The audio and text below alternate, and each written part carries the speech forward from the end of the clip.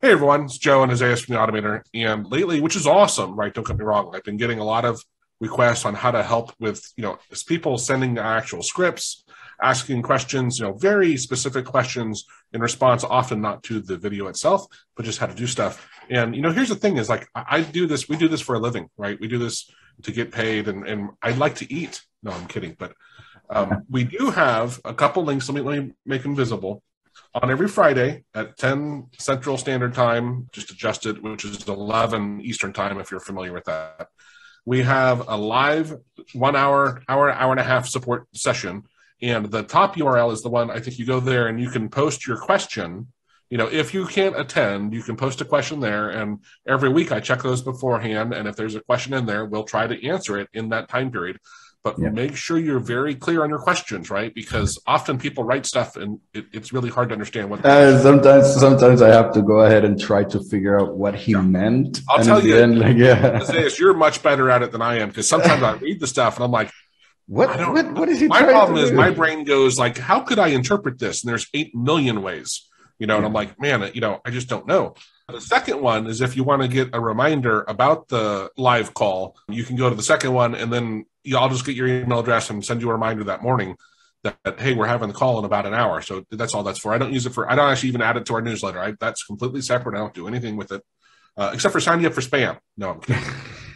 And now the last one is, hey, there are two types of consulting. One is, let's say you had a short question and you just need direction on what you're doing, right? But the thing is, which you understand when you're doing, you post a question like in response to a YouTube video, it really helps having interaction with the person or having us look at a script, right? And that's where I'm like, I just don't. When you're discussing with the person, you can actually clarify and we can ask you a little bit more questions and so on. So it is a little bit easier for us to just go ahead and like, okay, are you there? Let's talk about it. And it usually goes faster than me trying to understand what you wanted.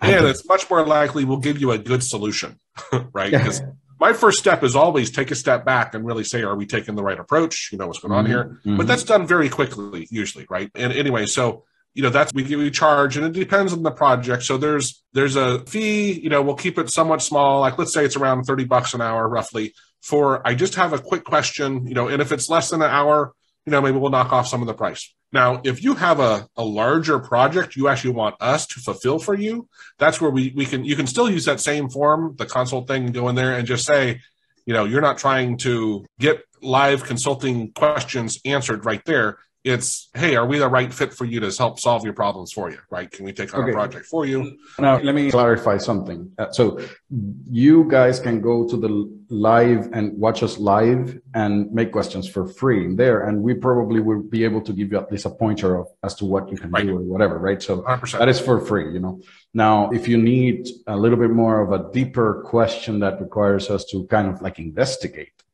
there was somebody that was asking about, connections to the windsock, like windsock connections because he wants to create a server on his computer that accepts some information. I can answer that for you, but I would have to actually take a little bit more time for answering that. And most of the times I cannot take time from my work to go ahead and do that. That's where consultations come into place. If I need to do kind of like a 1 hour investigation on that, it is a little bit better if we do it in person. We talk a little bit better, to have a little bit more information. And also to clarify, I like helping people. I really do. It's fun. But people write me individually and I'm helping one person, and when you write me with the script, how do I do this?